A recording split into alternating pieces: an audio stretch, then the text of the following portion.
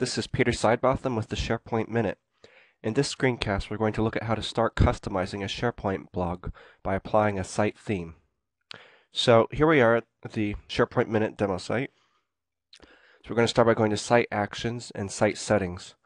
There's two places on here where themes show up. Under Galleries, you can see a list of the available themes and customize that. What we want to do is click on Site Theme though. So it starts out as the default no theme, and there are a number of different themes that you can select from.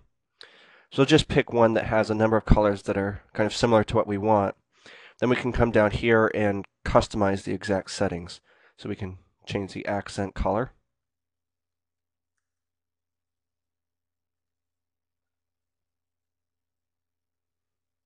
We'll give it a darker text color.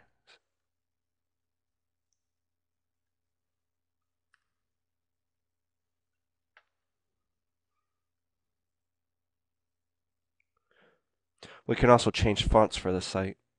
Now, the fonts that it displays when you're selecting a font are the fonts installed on your computer. This will include fonts that are not suitable for web because other users don't have them.